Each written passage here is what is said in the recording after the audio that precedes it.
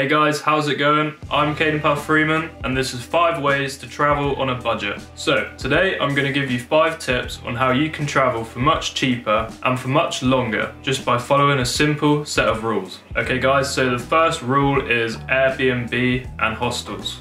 So when I first found out about Airbnb, I was pretty shocked. The fact that you can actually stay in an apartment to yourself, which is nicer than a hotel room, for less than half the price, is pretty crazy. This is because there are much less costs than running a hotel, so you don't have to pay all the extra fees which go towards renting of the building and also staff. Now with Airbnb there's a few different tiers you can select, but I would recommend having an entire apartment to yourself because you can still get this for under £20 and some of them are absolutely amazing. I've stayed in a wide array of Airbnb apartments and from personal experience it's just nice to have your own place for a few days.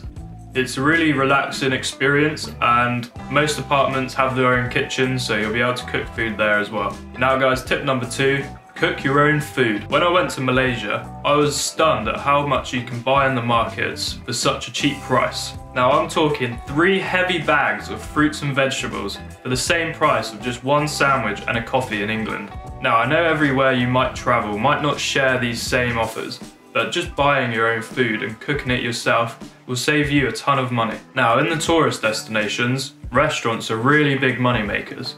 This is because everyone just wants to get something really quick and easy, and the owners know this, so they can just always demand high prices. But if you just spend a little extra time each day planning out your meals, then I know you can save a lot of cash. Number 3, buy your plane tickets in advance. Now, there are certain ways you can bring your plane ticket costs down. The first way is to plan your trip a few months ahead of when you're actually going to leave. Now, this will actually allow you to purchase your ticket at a much cheaper price.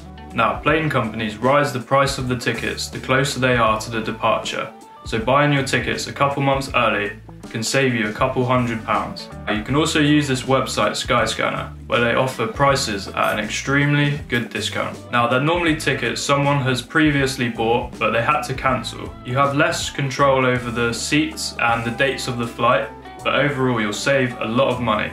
Number 4, use Uber instead of taxis. Now, when visiting third world countries, you'd think the prices of taxis would be very cheap, but this is how some companies thrive, by making money out of tourists. Now, they will tell you their price is the best offer out of all the other ones, but in fact, they're just trying to make a decent amount of money out of you.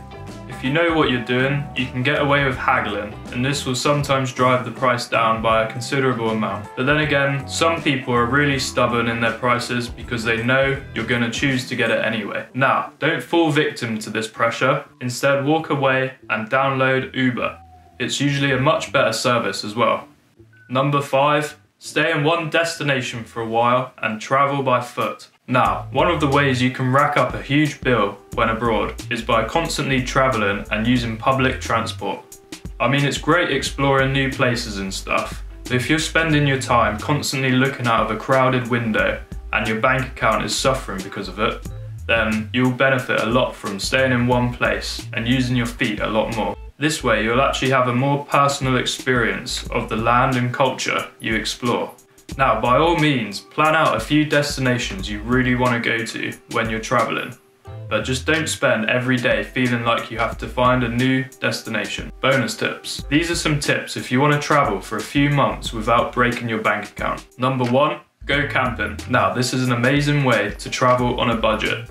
And in some situations, you can do this 100% free. All you need is a tent and a discreet spot tucked away in nature. Now, you'll have a really rich experience doing this because you're constantly out with the elements and also you have a lot more challenges to overcome. Now, you can also pitch up at campsites for a very affordable deal, and this comes with some benefits as well because you have access to toilets, bathrooms, and sometimes a kitchen as well. Bonus tip number 2, travel with friends. Now, a great way to keep the overall costs of your traveling down is by splitting the fares with your friends. For example, if 4 of your friends booked the same apartment on Airbnb, then you essentially have 75% off your apartment. Now, you can also split an Uber 4 ways, that's an additional 75%. And finally, if you all bought your food shopping together, then you'll be eating at a much cheaper price. Bonus tip number 3, learn to fish and buy a portable stove. Now once you become a pro at this last step, you're basically living for free.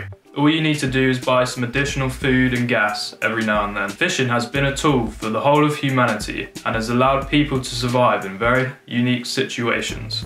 Now pair this with a bonfire or a portable stove and you're eating every night at a very affordable cost.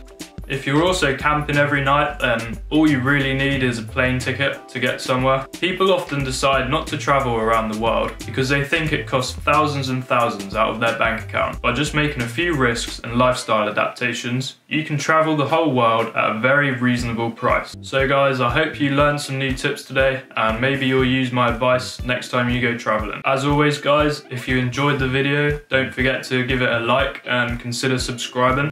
Also, if you're interested in making videos whilst you're traveling, then you can download my free ebook where you'll learn everything you need to know about making travel films. So stay tuned guys and I'll see you next time.